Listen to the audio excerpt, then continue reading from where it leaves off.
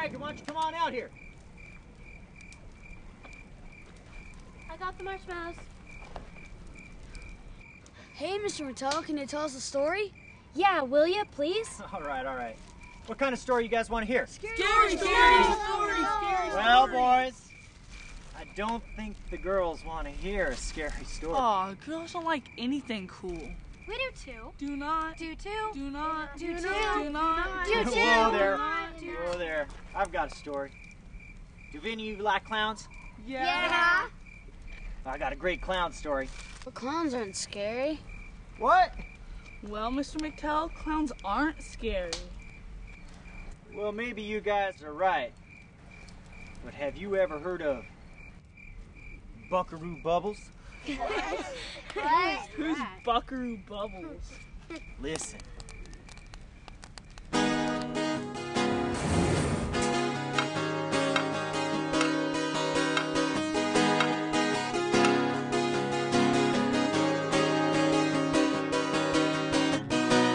Rode into town one day, driving a tiny car, some folks say. Now why would a man want to dress that way?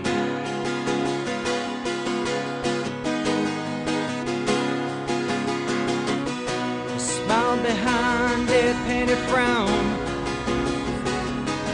He was looking to take down the whole town.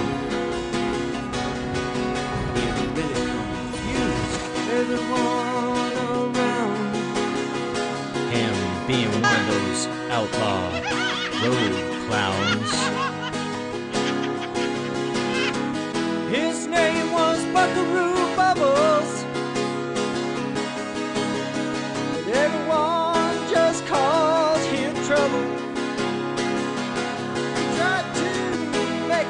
Like a cowboy clown should.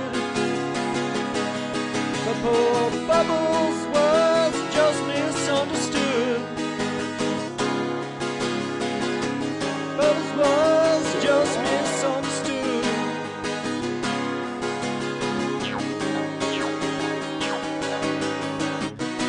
Nobody liked his big red shoes and the novelty spurs gave him all the blues. Poor Bubbles broke out every joke he knew.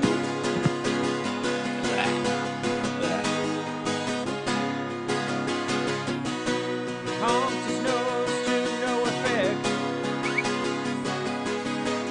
The people stood and stared and said, now what the heck? Bubbles, you're just a pain in our neck. Said Bubbles, can a clown get no respect?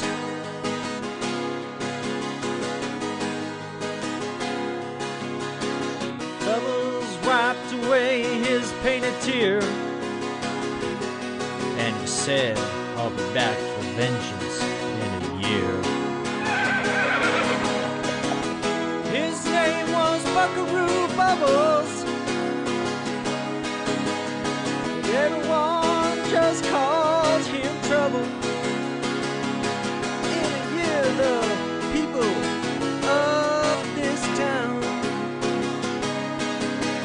will learn to always laugh at a clown. You always laugh at a clown.